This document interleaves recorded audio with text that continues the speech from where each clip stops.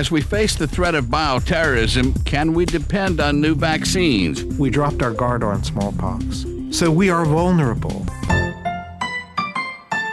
The directions for a human being are written in code, 3 billion letters long. These instructions tell our bodies how to live, how to grow, how to die. Researchers call this code the sequence.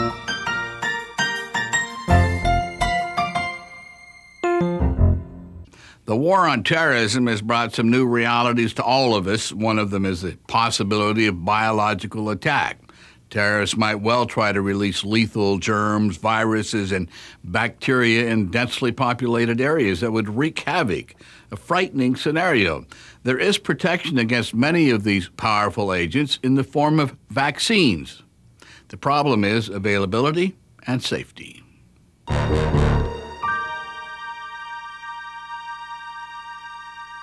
This is what everyone is afraid of: smallpox virus, a tiny microbe with a killer punch. After a 12-day incubation period, victims develop high fever, nausea, aches, and a widespread pus-filled rash. Up to 40% of patients die. Survivors are scarred for life. Some are left blind. The good news is there's a smallpox vaccine that protects anyone who is vaccinated with it. The word vaccination comes from the Latin word vacca, for cow. Vaccination originally meant vaccination against smallpox. In 1796, an English doctor, Edward Jenner, discovered that milkmaids infected with cowpox were immune to smallpox. The first vaccine against smallpox was pus taken from an active cowpox sore and spread on punctures on the skin. It conveyed immunity to smallpox. On October 26, 1977, the World Health Organization declared the world free of smallpox, and the vaccine slowly fell out of use. The eradication of smallpox is considered the greatest triumph of public health. But today we are vulnerable because we have a population largely unprotected if there were to be a biological attack with smallpox. The U.S. has 77 million doses of the old tried and true cow-based vaccine, but the 209 million new doses of fresh vaccine being prepared now haven't been tested in large clinical trials, and health officials, quite frankly, are worried about serious side effects. Even the old time-tested vaccine produced side effects in 1 out of every 10,000 vaccinations. The lesson here is that we dropped our guard on smallpox.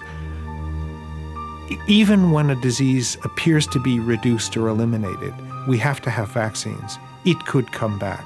That's the bottom line.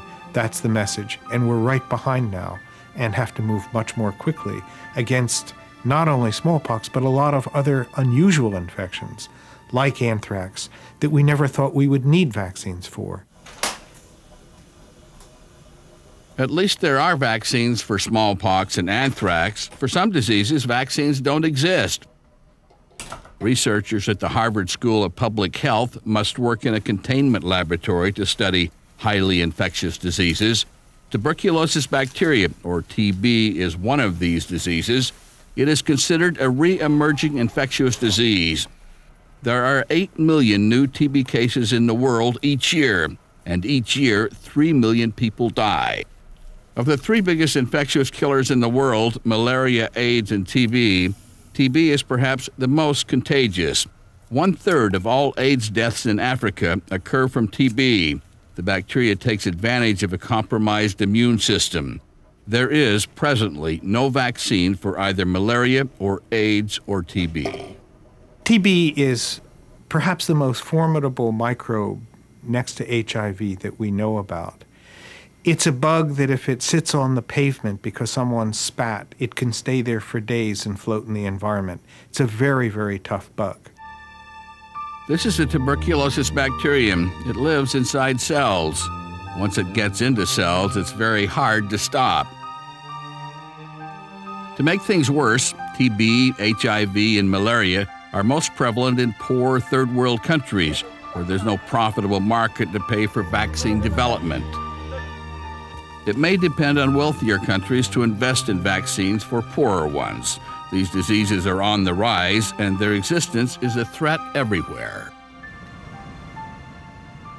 If we do not do this, if we do not create vaccines that will protect people against malaria, TB, and AIDS. It is really perhaps only a matter of time before the global warming allows mosquitoes to move up the southern coast of the United States and bring mosquito-borne illnesses. Don't forget, we had malaria as high as Washington, D.C. in the early part of this century. We had major problems in New Orleans, which could emerge again. So we are vulnerable. Vulnerability decreases as populations at risk become immunized. Polio, a disease that has become rare in industrialized countries, is being eradicated in third world countries largely due to vaccinations. In 1988, 350,000 children worldwide were paralyzed by polio. In 2001, the number was 600.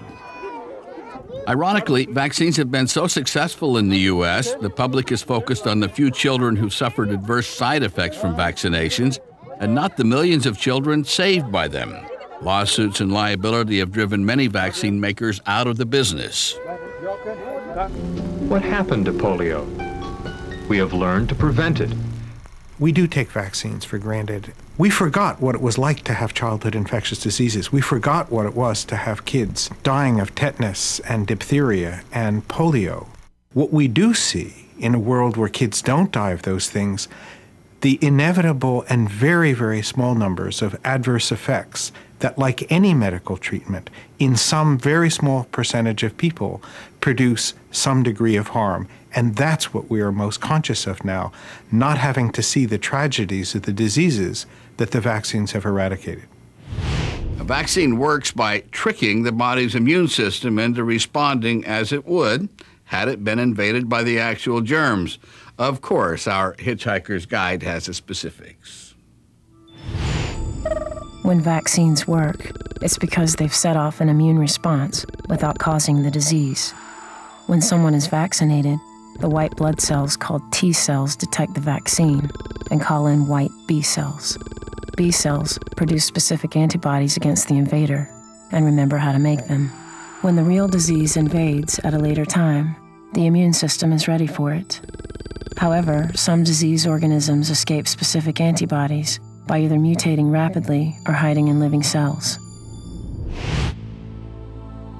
Genetic engineering is helping a new generation of vaccine makers create some novel approaches. This is a 3D computer-generated model of a herpes virus.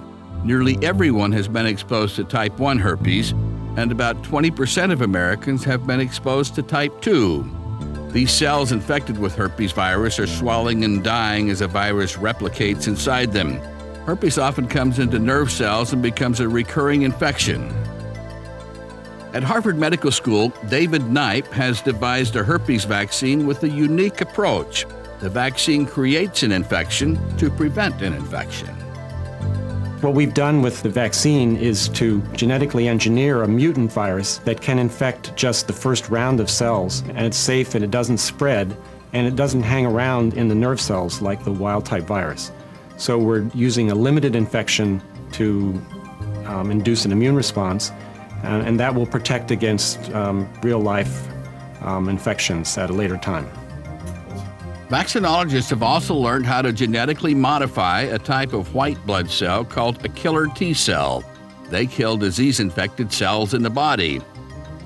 By engineering them to detect very small genetic changes associated with various diseases, killer T cells can be directed at the cells where those diseases are hiding out. This would create a vaccine of sorts for diseases that get into cells like TB or even cancer. The short-term hope, for which there's now a lot of exciting data, is that most cancers, or many cancers, have changes in their genes that are reflected in changes in their proteins. And if they are common to many different kinds of cancers, those changes, we can make vaccines against the altered proteins, hope to generate killer cells, and in this case, harness the ability of killer cells to kill our own cells, but our own cells altered by transformation into cancer cells. Imagine being able to prevent cancer with a vaccine instead of trying to cure it with chemotherapy, radiation, and radical surgery. Over the last 100 years, the average life expectancy in the U.S. went from 47 to 77 years old. Vaccines played a major role because they prevented diseases and saved lives, and they will in the future, provided people can go and get them. The Secrets of the Sequence teaching materials were developed at Virginia Commonwealth University with funding from the National Academy of Sciences and the Pfizer Foundation. The original public television series, Secrets of the Sequence, was produced by Ward Television with funding from Pfizer, the Pfizer Foundation, Oracle, and the Council for Biotechnology Information. Special thanks to member institutions of the series advisory board, consisting of Virginia Commonwealth University, Harvard University, University of Wisconsin, University of Michigan, University of California at San Francisco, and the MRC Laboratory of Molecular Biology, Cambridge, England.